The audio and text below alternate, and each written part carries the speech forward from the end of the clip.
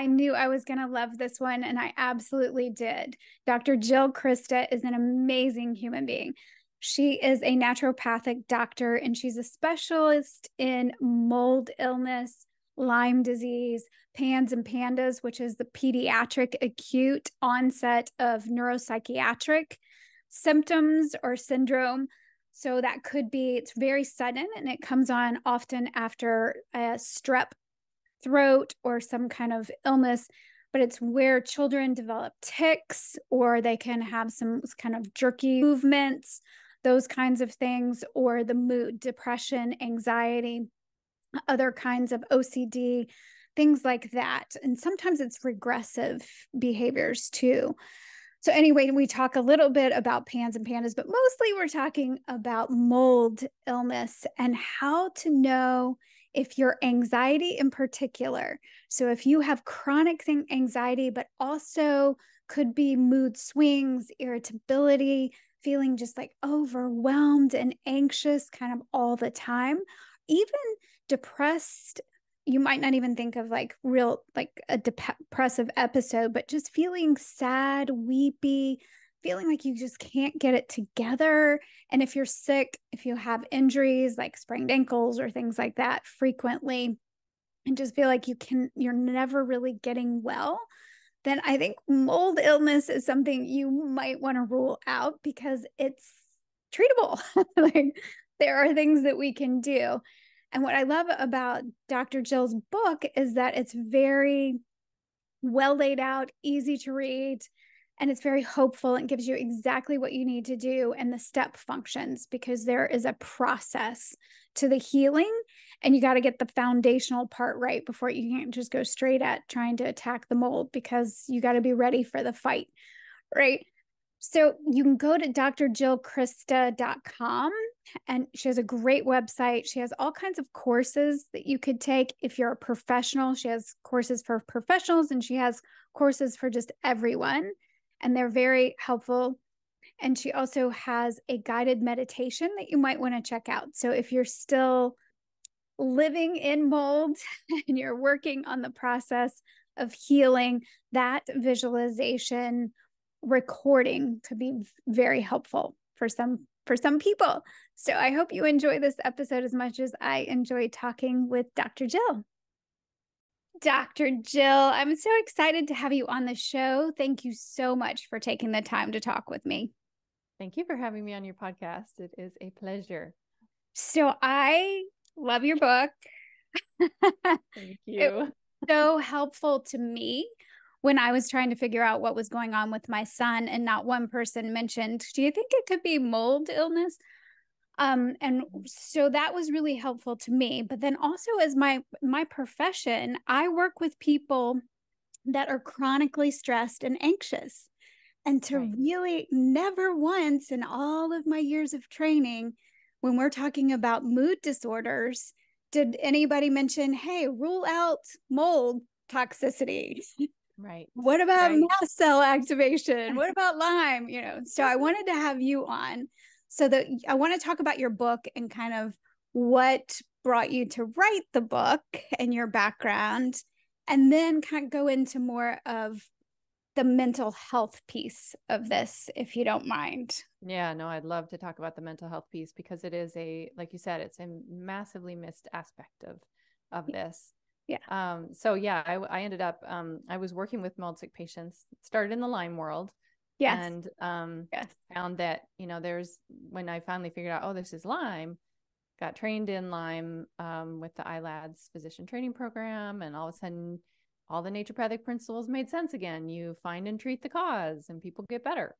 Except there's a group of people that stayed in this camp of chronic Lyme. Right. And in one of those, they found toxic black mold in his house when they were doing a remodel. And the inspector said, well, this has probably been here since they remodeled. So that was about a 10-year history. And I was like, wow, I wonder if this is why, his gut is a mess. He's super anxious, can't sleep, has urinary frequency, gut, just skin stuff, always spraining ankles. It was just like this.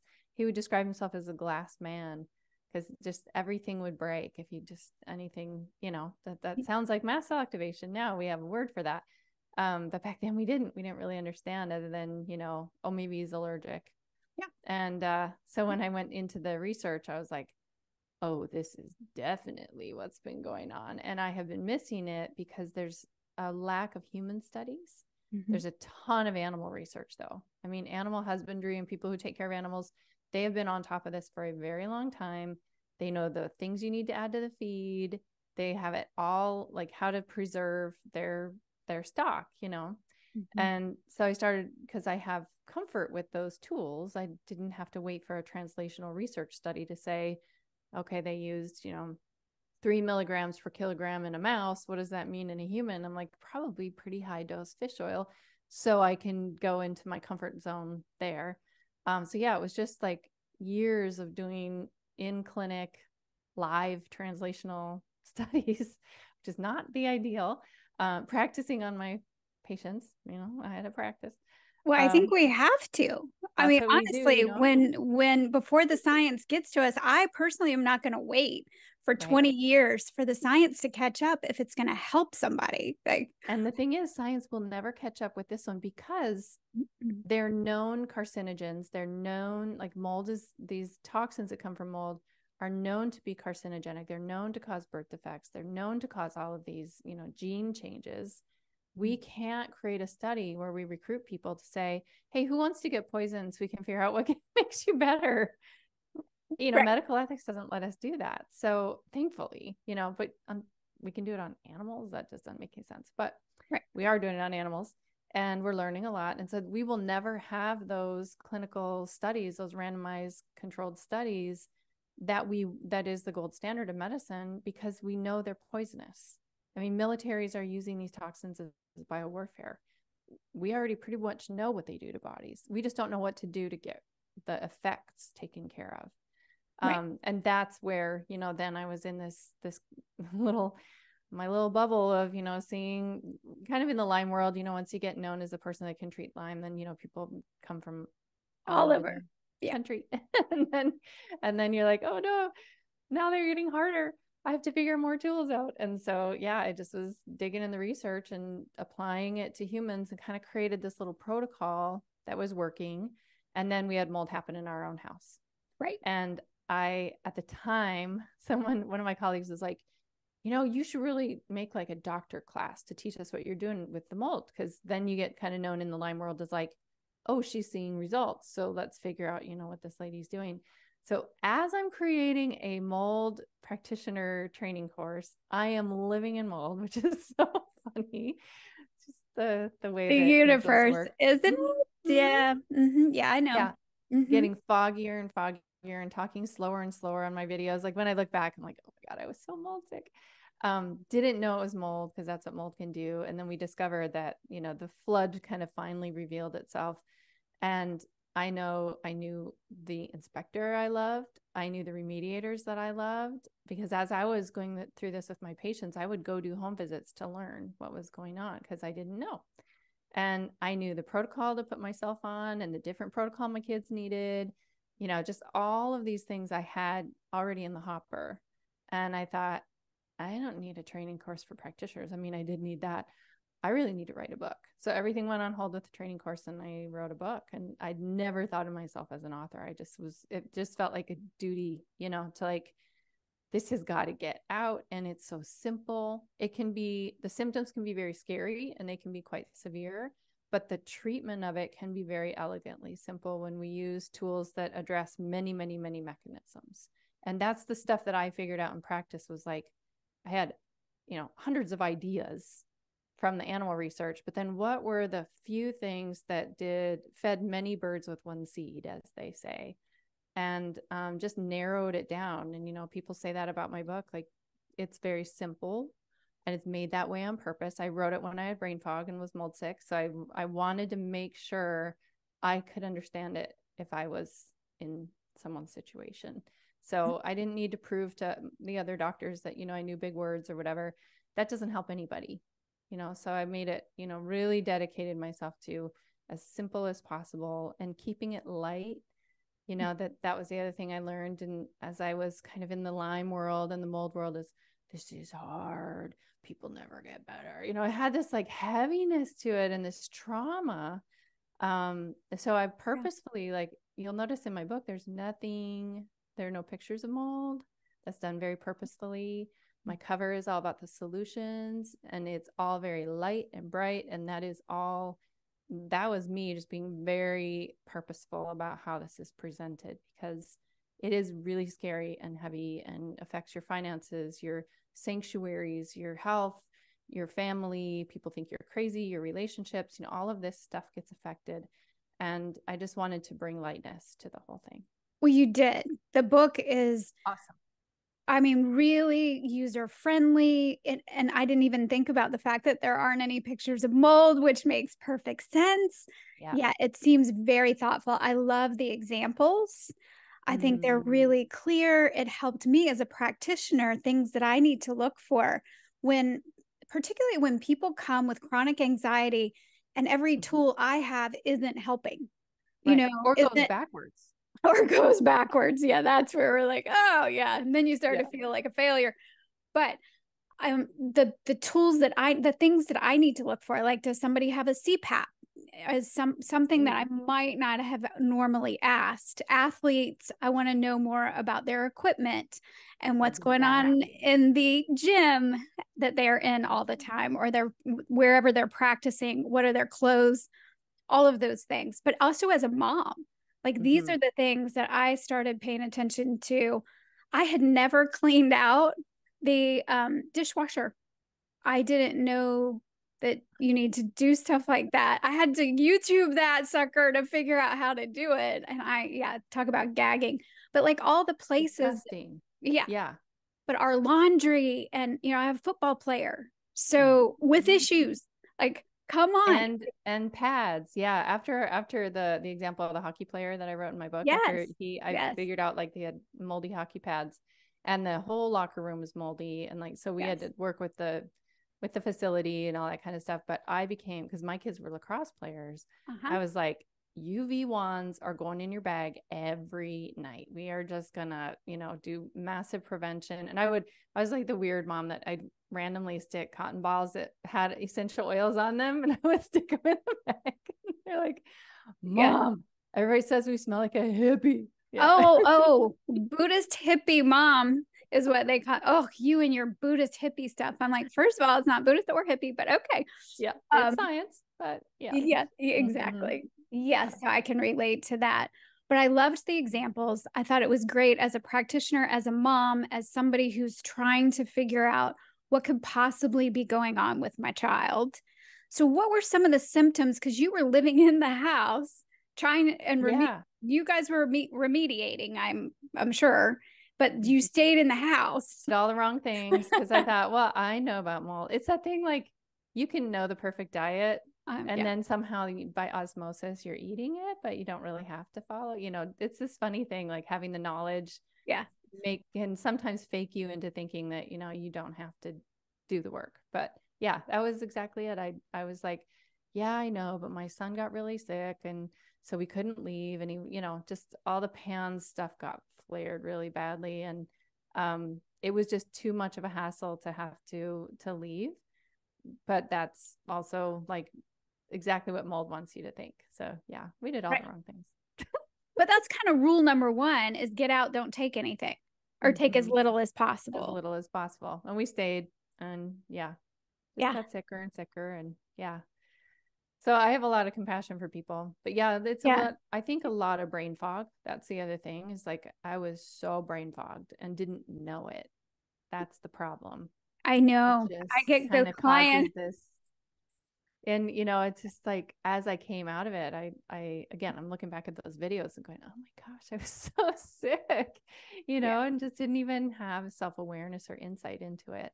Anxiousness is really, really common. I don't think that I have had a mold sick patient that didn't have some level of anxiousness. Yes. And when there's a PANS diagnosis on top of that, the anxiety can be through the roof, causing horrible insomnia.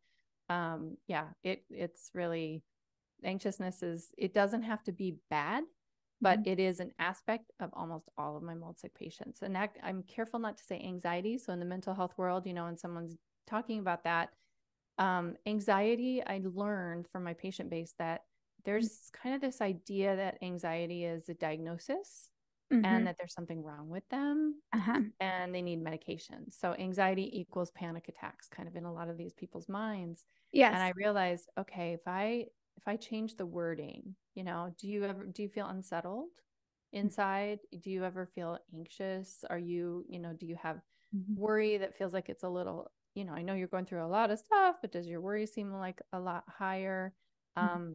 Does your unsettled feeling ever interrupt your sleep? Does it ever interrupt your ability to kind of keep a constant thought process going for work? And so, you know, digging that out, and then the language comes out of their mouth, which is like, I am so anxious all the time. Yes. And then it's like, okay, this is really common with mold. And just to normalize that, like, explain for people why that is that there's a poison coming into their body, right, that their lungs know, their sinuses knows, it's communicating to their brain, but their thinking brain is going, where's the tiger? You know, because we're kind of wired for handling stress that we can see and identify, hear, all those kinds of things. So to tell them, like, it's really normal because your thinking brain can't see anything, you can't smell anything. A lot of times the building materials trapped behind the mold is trapped behind the building materials. And so until it becomes exposed to the air, you don't get that musty smell. But the mycotoxins, because they're nanoparticles, can move into the indoor airspace. They could just move right through tile grout, you know, drywall, anywhere where you have an outlet or a can light or anything like that. Those are all places where we have air exchange, and those mycotoxins can come right on in. So there's no smell, there's no sight, there's no hearing the tiger, there's no warning that makes sense to the thinking brain. Right. It's just, and so the thinking brain starts to tell the reptilian brain, that is, you know, like our base brain, you know, like the survival part of our brain is saying, we're in trouble, we're in trouble, we're in trouble, we're in trouble, get out. And the thinking brain that says, that's a I don't house see anything. Yeah. yeah. Smell anything, you know. And I was completely, I'm like case number one for that I just kind of did the thing. It can't be that bad, you know, talk myself out of it. And we stayed during remediation, which we had a lot of cross contamination in our remediation, even though I used people that I loved. It was just that. Well, mold is tricky. It's so tricky. Every time we dug something, we found more. Yeah. And it was just like, oh my gosh. And then when you start poking at it, it starts to make more toxin to defend itself. Right. Which makes sense. Yeah. And outside, mold has a really important role. And I think it's, you know, we need it. Inside, it's quite a mess. Not so good. That's right. Outside, it has a bunch of, like, it's connected to nature. And, you know, it's just like any human. Like, if you spend too much time inside, you get disconnected from nature. That's where we get a lot of mental health issues too. Just like not knowing where you fit, what's your purpose, you know, that kind of thing. So in molds outside, it's got all of the nature forces, the biggest one being the mycelial network that runs underneath all of our ground. You know, we have mycelium underneath everything. And that is the original internet. That's Indra's net, as they say in Buddhist. Actually, I think it's Taoist. Yeah. Ooh, I love that. Yeah. And I love Paul Stamets. He's a mycologist, and I'm just such a huge super fan. He calls it the wood wide web. Nice. I love it. Okay. Yeah. So like being connected, like that, when mold is outside, it's got that supreme intelligence that it can tap into, you know. It has critters that drink extra water, it has air movement, it has sunlight, and you come inside and we lose all those things. And so the mold can start to get, you know, act a little greedy, act a little unnatural, and kind of like humans, kind of like a reflection of right. Yeah, when we live too much indoors. Yeah, so I also got certified in quantum biology out of this whole experience. So we can talk a little bit about quantum biology, and I see your book behind you, both books behind you. We can talk about that too. Yeah. But I wanted to see, some people might not know much about mycotoxins. Do we want to just, because absolutely. I think go into that a little bit. Yeah.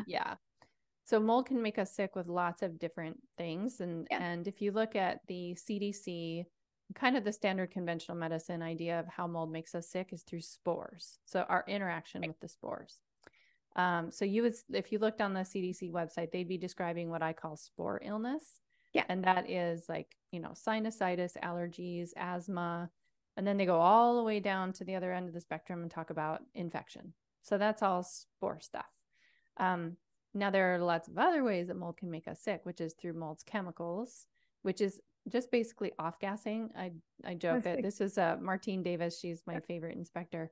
She first introduced me to mold farts. Yeah, I was going to say they're mold farts, right? That's hilarious. I said, can I put that in my book? That's so funny. So all cred to Martine. So yeah, mold farts are basically, they're metabolizing, they're off-gassing. And one of those that we can test for is called mycophenolic acid. It's not a mycotoxin. It's a off-gassing of living mold. Why does that matter? Because if we're seeing it on a lab test, we know they're being exposed to living metabolizing mold. Mycotoxins are made on purpose by mold. They're a different animal. So mold will make mycotoxins to defend its territory, and they are intentionally made as a poison to another living thing. And so we're not really the targets, but it does all the same things to our cellular structure as it does to the other fungus it's trying to compete out. Mycotoxins are really energetically expensive for the mold to make, so they won't necessarily always make them. So you can have a building that has really high MPA, but no mycotoxins. If it's a community of one species, which is very rare, there will be a lot of MPA, but not a lot of mycotoxins because they all love each other. They're all the same. They're not trying to fight. Okay. Right. Yeah. Got it. So mycotoxins, they get my attention because of their intention is to harm, kill, destroy, another living thing. Yeah. Right. So mycotoxins are fat soluble or oil soluble, if you want to think of it that way. I know a lot of people hear fat and they're like, oh, can't hear that word. So oil soluble, fat soluble, and that means that they can soak into body tissues in a different way than a lot of things can. They don't have to have an escort, a carrier protein, a transfer protein, nothing like that. They don't have to have leaky gut, leaky brain. They're lipophilic, so they can just soak in by osmosis. They can go right into the membranes of cells, and then they move by a gradient. If there's enough of them, they'll shove the next one down the pike.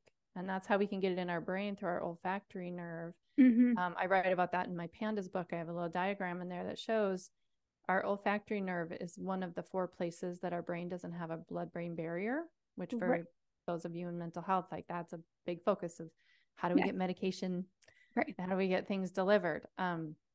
So there's no blood-brain barrier. So if we're smelling a lot of mycotoxins, we smell by contact. We smell by those nerves touching a molecule, and that molecule is having a chemical reaction and communicates, smell of roses, smell of, whatever, like food, like your favorite food, like pesto, smell of baby diaper. Those are all things that are actually touching your nose nerve, which is kind of gross when you think about a baby diaper. You're like, what am I actually? I'm actually like taking that molecule in. That's gross. But usually we have snot that's supposed to, move all of that out. But mycotoxins will impair that protective mechanism so that they can move right up the olfactory nerve, and that'll move by a gradient and go back into the brain. And the area of the brain that gets delivered to is the limbic system.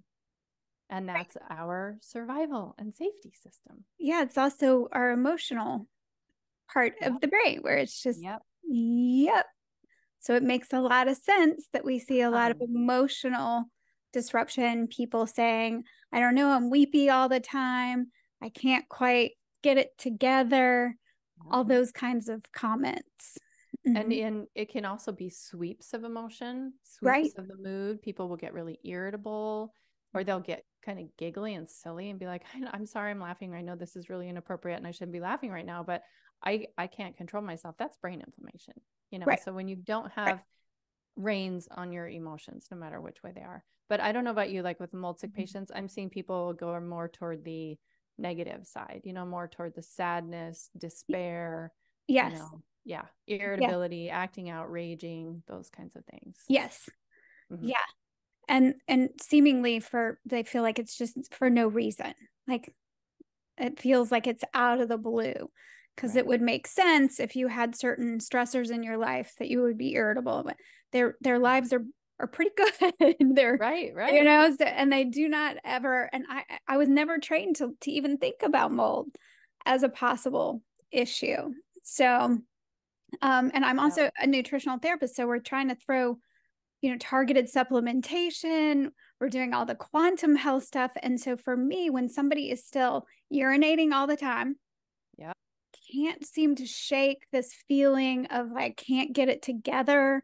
And then the emotional piece, and we're already addressing the emotions, really the psychosocial, emotional, and spiritual. That's being addressed. The nutrient deficiencies are being addressed. A lot of the inflammation is getting better because of the quantum strategies, but they're still not getting better. I'm like, okay, this has got to be mold. It could be Lyme. It's something that we're not figuring out. Yeah. Yeah. The whole, you know, toxicity, stealth infection. Stealth. These thing. things are stealth. Yeah. That's, Yeah. yeah. And you know, we're probably scaring everybody. Oh yeah. Don't worry. The Yeah, good we're news is hopeful. It's good. you can treat it. You know, Yes. like that's the idea, to identify it faster and get to the treatment faster so that we don't have as much cleanup crew that we have to send in, and it doesn't take as much time. But the neurology is the slowest to heal in my experience. Like Well, ear ringing, that's another big one. Ear oh yeah, ringing. ear ringing. That, Mm-hmm. yeah. Yeah, I had a totally different thought pattern for that until I read your book. And I was like, oh, Yep. okay. Oh, there goes another one. Right. But we don't know till we know. And that's what's exciting. And your book is very hopeful. So if people are like, I feel like maybe that might be the issue, you lay out exactly what people need to do, the layers that we need to do, because sometimes I think practitioners go straight in for trying targeted supplementation or trying to help people before you've lay the foundation. Right. And you've Right. got to lay a good foundation. Yes.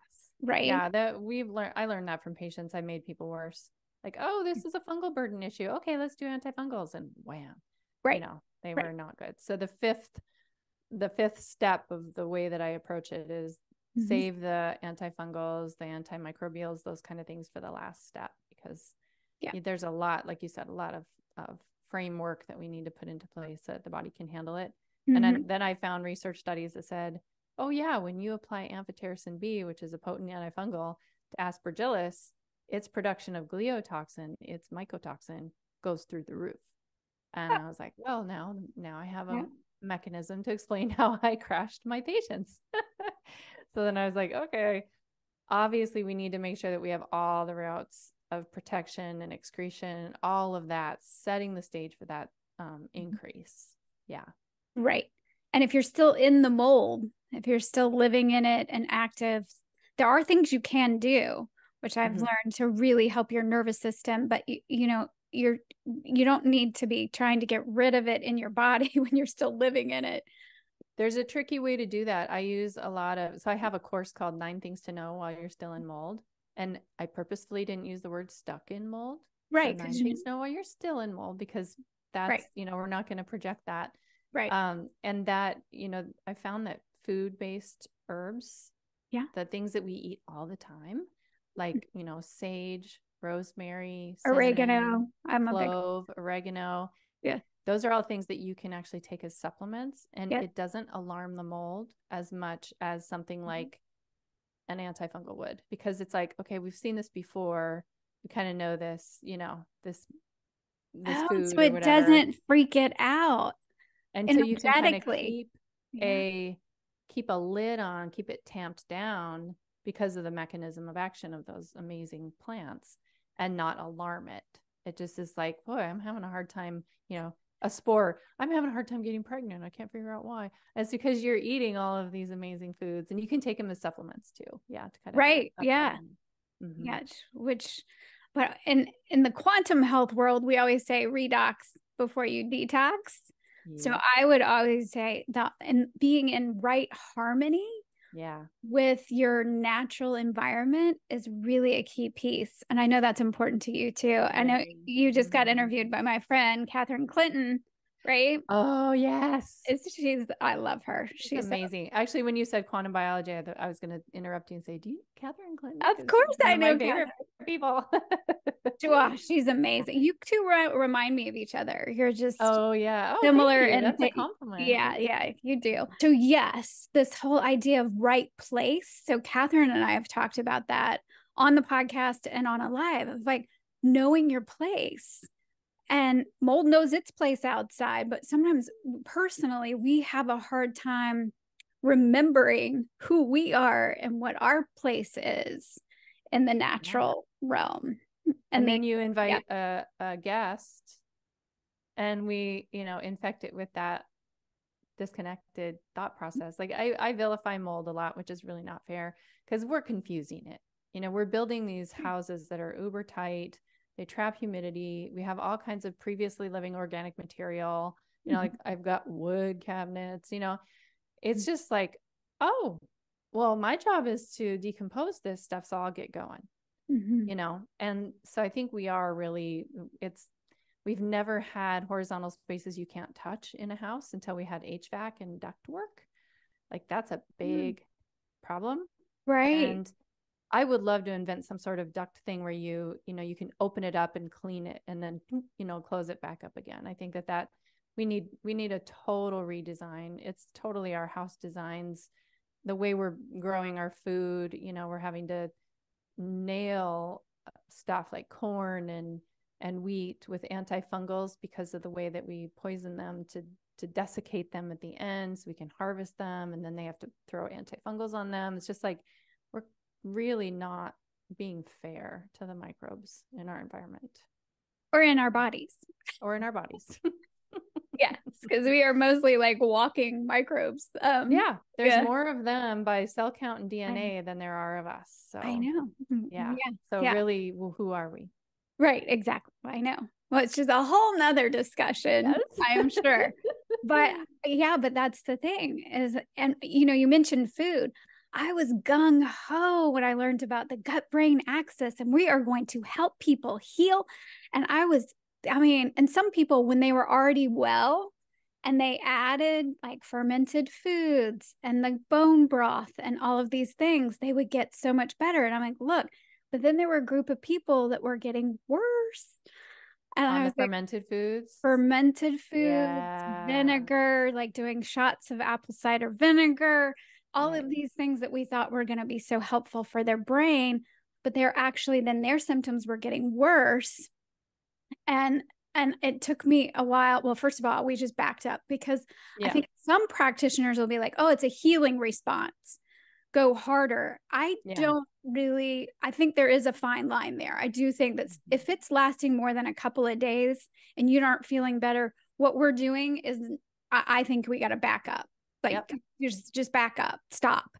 Right. And then I found that there were people that needed a lot more healing before they could add those things, but I still never connected the mold piece. Yeah. So I'd have them stop eating peanuts and peanut butter because I knew you can't really grow that stuff without mold. Right. But I didn't think about the other things like the fermented foods and the vinegar and all the mast cell stuff and and that's the thing. I learned that from my patients too. I mean, most of the stuff in the book is stuff I learned from working with patients because I did the same thing. I'm like, oh, this is a microbiome problem. Let's get on the kombucha, and they'd end up bloated and brain fogged and just in despair, and calling me with like, I think I'm having suicidal thoughts, and I'm like, what did we do? What did I just do? I'm trying to figure it out. And it was basically, we just rolled the red carpet for the fungal overgrowth. We were just like, here you go. More gliotoxins so that you can infect this person's gut better. Learning curve. So yeah, I do take a lot of heat on the kombucha because they're like, but that's good for you. And I'm like, not when you're sick. It's good for you for resilience. Correct. Same thing for medicinal mushrooms. Like I do, just like the diet, all of that I consider a therapeutic window. It's just a window of time to give a rest to the message that fungus is moving in, fungus is taking over, that family. So we do a therapeutic diet, and I do for a therapeutic time, no medicinal mushrooms, no Saccharomyces boulardii. That's used a lot as a binder. That's in animal studies where they control their diets. Yeah. That's So my used a patient lot too in mental population, health. Mm-hmm. yep, a lot of my patient population, it just made them so much more, it hits the mind really badly. And then I found in the research that if you use that and someone has zearalenone, which is one of the mycotoxins from fusarium, that can actually make the zearalenone more active. It keeps it in a reduced form. So that's just one I just take out, because we have so many other options. Like why, Yeah. find out that your patient was the one because they got sick, so I just remove that. And then, that's a therapeutic period of time. Mm-hmm. And then at the end, I use medicinal mushrooms for immune resilience, because we Right. do see that mycotoxins can really blow out the immunity. It can change our immunity at the gene level. Yep. Also at the epigenetic, meaning the soup that, our genes are swimming in and being formed in. So, I'm just like, yeah, we need to now, if mold can change your genes to the negative, we can change it back. That means it's malleable. Right. That's what's And great about other things in epigenetics. our environment right now in the last 2 years, there's Mm-hmm. a lot of fear about genetic changes. And I just keep reminding people, I'm like, if something can change them, means you have the power to change them back, or even better. Yeah. Let's not express that BRCA gene. Let's not, let's make it better. I agree. And that is the exciting part. Mm-hmm. Like, okay. And I know it's scary for people. And I know it's so, you go from practitioner to practitioner and, trying to get answers. I get that. So I'm hoping that people will hear this and say, oh, there's hope. I'll know what to rule out, and that there's hope, because there's so much that you can do to feel better. And that is the great thing about epigenetics, right? Yeah. It's the expression, and lifestyle is a huge part of that. So it's really exciting. And even a layer beyond that, which you're doing in quantum biology, is, this belief systems and all, all that stuff that's at play, that you could be doing the perfect things and still, that can be addressed. And actually the other way around, which is why I love to use it, is by tapping into those powers that we have of, engaging our light body, engaging our biology into that quantum area, then you don't have to be so perfect. Oh, right. That is, I love that part. That is the freedom. Yeah, I know. Yeah. Then it's sitting at the smorgasbord of life, just like, oh, smell those, flowers outside, instead of like, oh no, I'm going to have an allergy attack. So yeah, it lets you be part of being here. That's why we're all here, to have this experience. Yeah. Do you want to talk a little bit more about like the elements and the quantum piece of our healing? Sure. I mean, I don't know that I'm speaking a language that everybody necessarily, we could say believes in. Right. But I am trained as a shamanic practitioner, and part of that training, I've been doing that for 20 years, is just this concept that everything is energy. And that's where now quantum, they're tapping into that everything is energy, and water is a carrier of a lot of that. And so by using, our waters and getting the energetics of our waters figured out, it gives you a lot more flexibility then on what you do of the matter part. So tapping into that thing that everything is energy. Doesn't matter what your faith is. That doesn't take away people who, Christ is their savior, or, Buddha, or those. It's all, you can have all of that. And we're still working on the science level. These are two things that can coexist. Right. Yeah. Right. And I think like that, I didn't know if that's like, no, I love that. I didn't know about the shaman practice of it. I love that. So yeah. And one of the things that was really sort of shouldn't have been that shocking to me, but just to realize that we're electrical beings first. So everything is energy, everything is frequency. Our thoughts have frequency, our emotions have frequency. And that made a lot of sense in the mental health world, because we keep looking at like chemical reactions and mechanics. And I kept saying, we're missing something. And then when I learned more about the quantum biology piece, I was like, well, of course we're electric, and it's so much faster. And So much faster. yeah. And this water, well, the water outside of us and the sunlight and all of these things that influence the inside, the light we have inside and the water we make in our bodies. It's just, it all makes so much more sense. And it hasn't touched my spiritual beliefs. I mean, it fits right in with everything. I'm like, oh, okay, this makes a lot of sense. Right. Totally. And, when we stop to think about it, I talk about EMFs in my pandas book. These are things, it's electro pollution. It's things that we can't see. Yeah. So it's a lot in the mold world. We can't see it. We can't smell it. We can't hear it, but it is there. We're aware of that. Like, we're talking right now in two different places, and this is going to go on the internet, or it's going to go on your podcast, wherever you listen to podcasts like that. We've really, like, we get that. But then we start talking about that in applying it to the body. Some people get real like, wait a minute. It's like, wait, we do EKGs. Right. We do echocardiograms. We do ultrasound. We do MRIs that's worked on magnetics. Like, there's a ton in medicine that we're already doing in this field.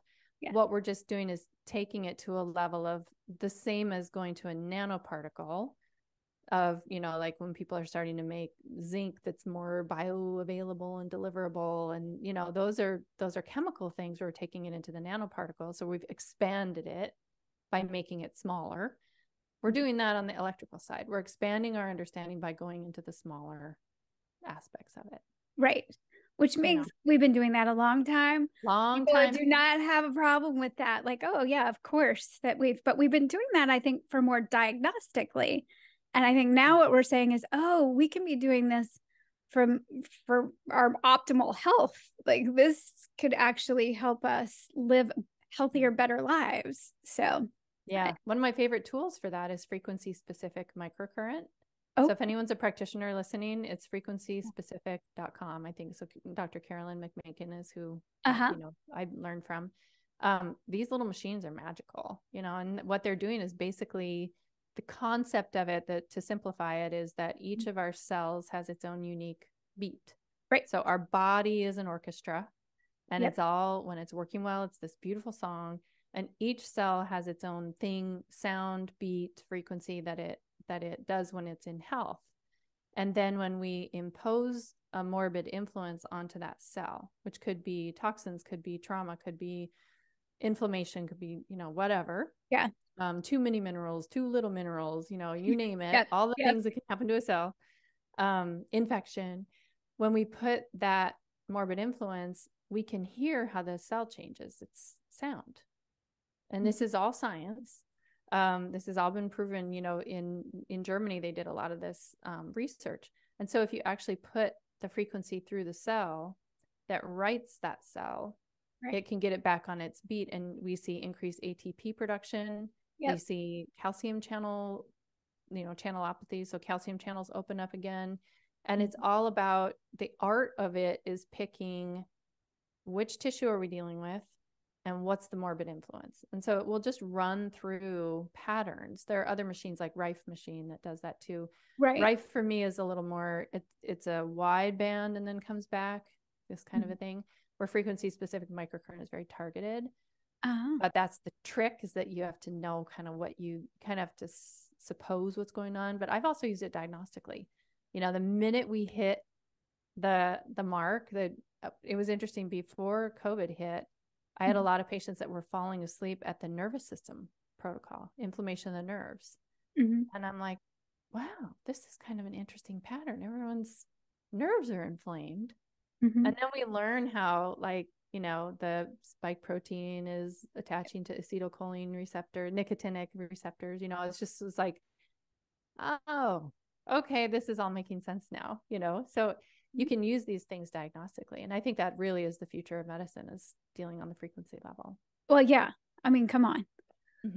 I think and it's just like magic when it works. And it's, having the right tool at the right place, the right time, and you get your life back.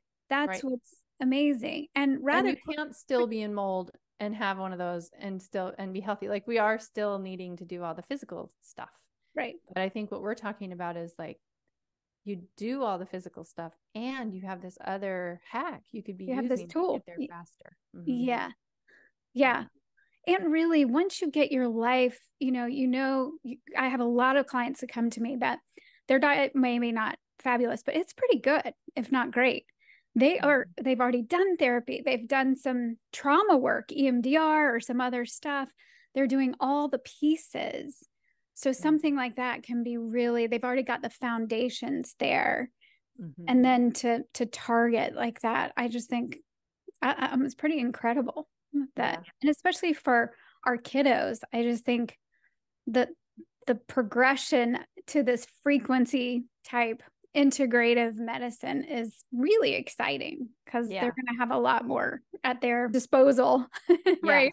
Yes, exactly. And they're so ready for it. I feel like that generation, it's all intuitive.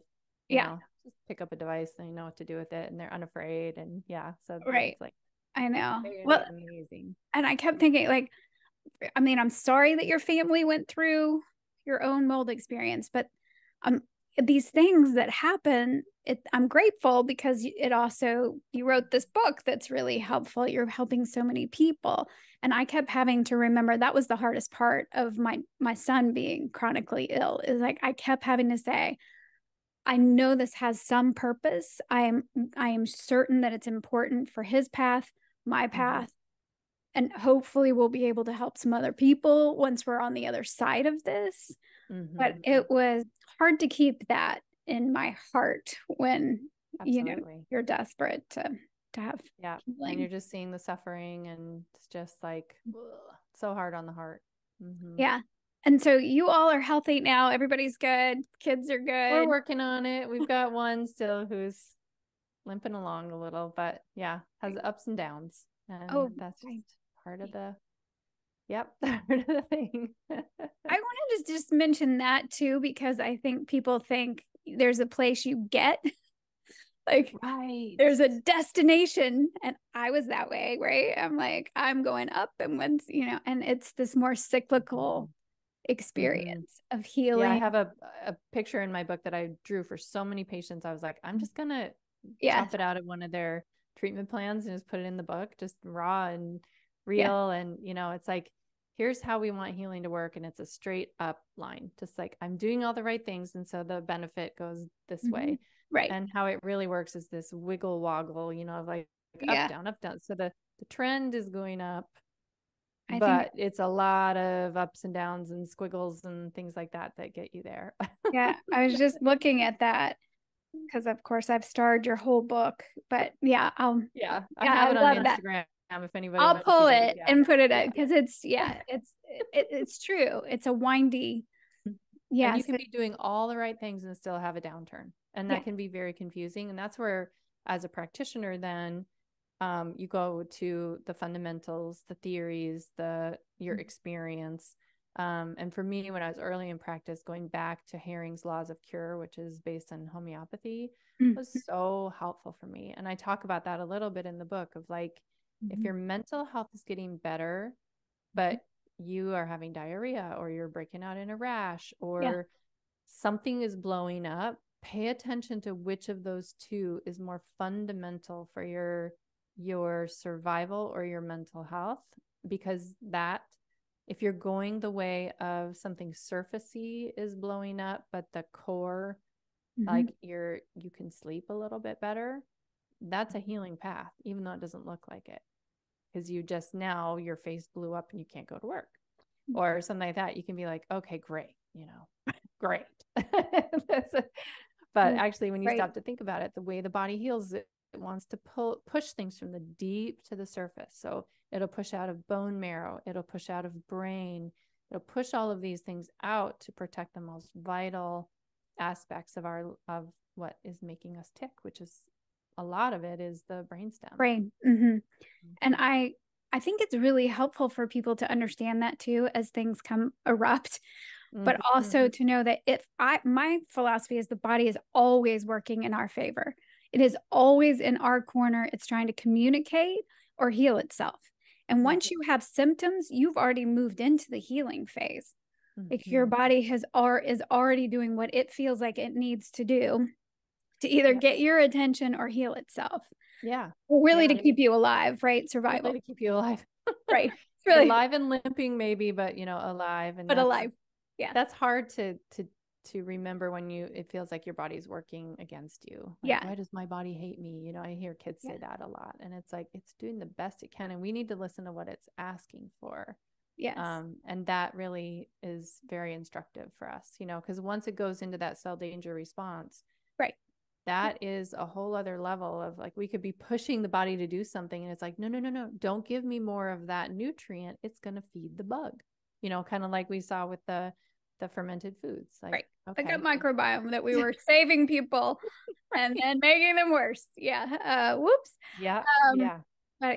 But we learn, and learn. Mm-hmm.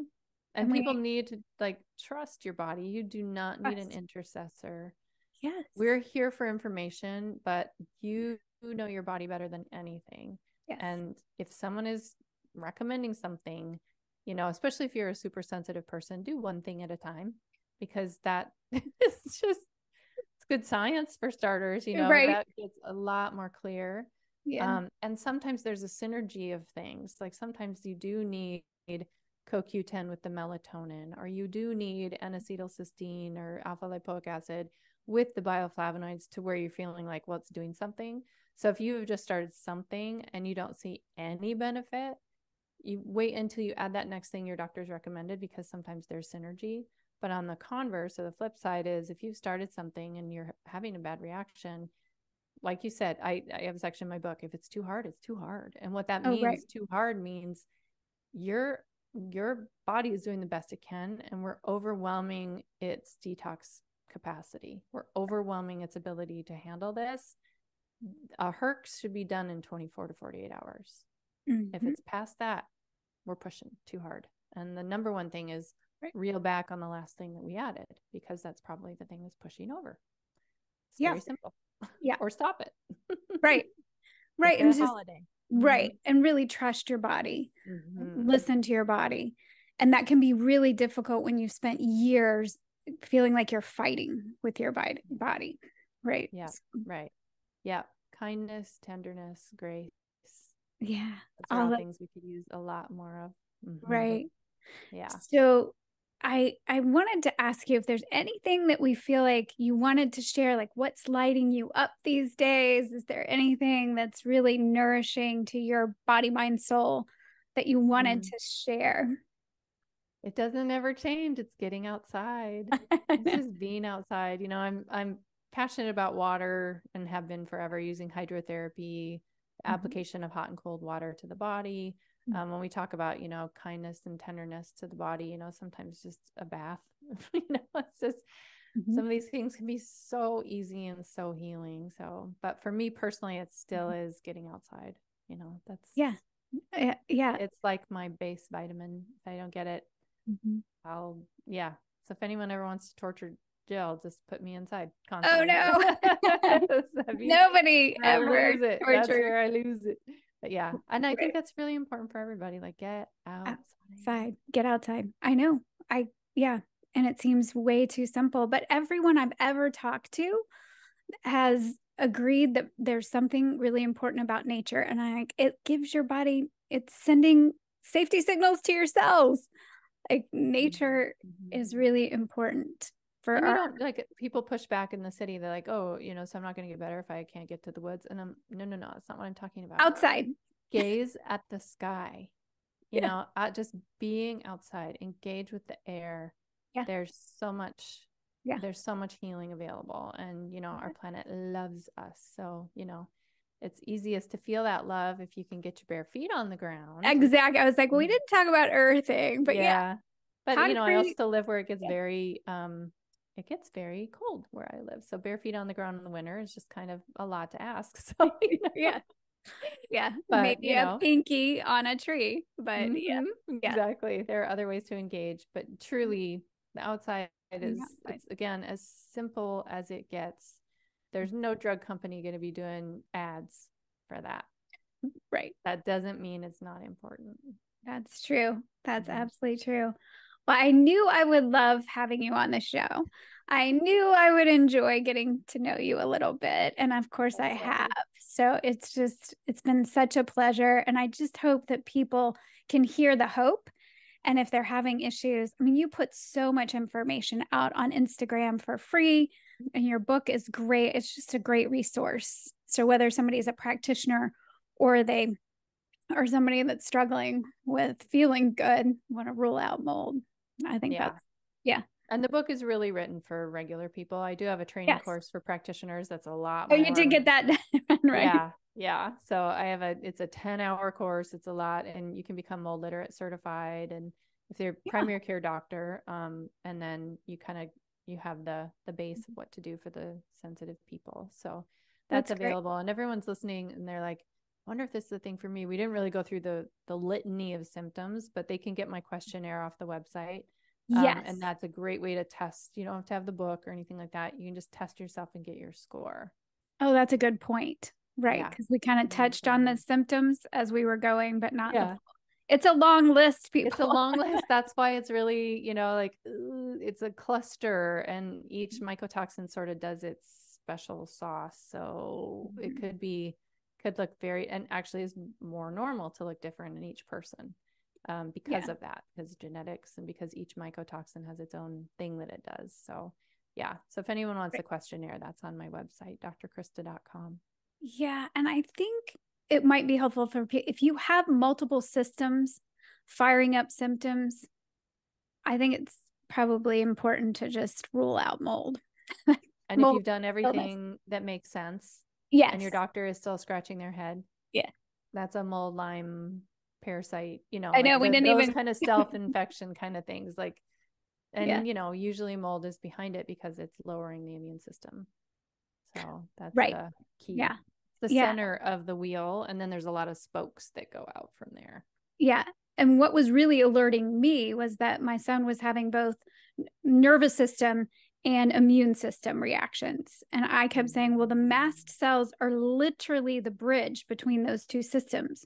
So wouldn't it make sense, even if you don't have mast cell activation syndrome or they've ruled that out? I was like, but it has to be a mast cell. This has to be an activation. So Mm-hmm. Yeah, there's a level of activation before it becomes the syndrome. Yeah, and we right. don't have any great way to test for it We anyway. don't, which is Yeah. I'm just that's all. Yeah. Yeah. But there are Yeah. ways to heal, and my kiddo is doing great, and Good. I was going to um, ask that after we got off because I wasn't sure if you wanted to talk about it, yeah, but yeah, good. I'm we're glad to getting hear. there. I mean, it's a process, Yep. right? Yeah. Yeah. So Super. we're in that squiggly squiggly line somewhere. And So that's where, I think you asked about my the things is getting outside, but also comedy. Like I oh, love to laugh. I love laughter funny is people, yep, and so yeah, good for our stress. It's so good so for good stress for us. management. Yeah. Yeah, Yeah. and laugh at whatever, like whatever makes you laugh. That you Yeah. don't judge it. Yeah. Yeah. Just laugh. Yeah. Yeah. I agree. Well, thank you so much. Thank Been you. so great to have you on. Nice chat, and I'm so excited to hear more about your quantum biology and what you're bringing to this space. It's really cool. Oh, I'm excited. It's wow, it's the most exciting thing I've come across in a long time. So Yeah. yeah, thanks.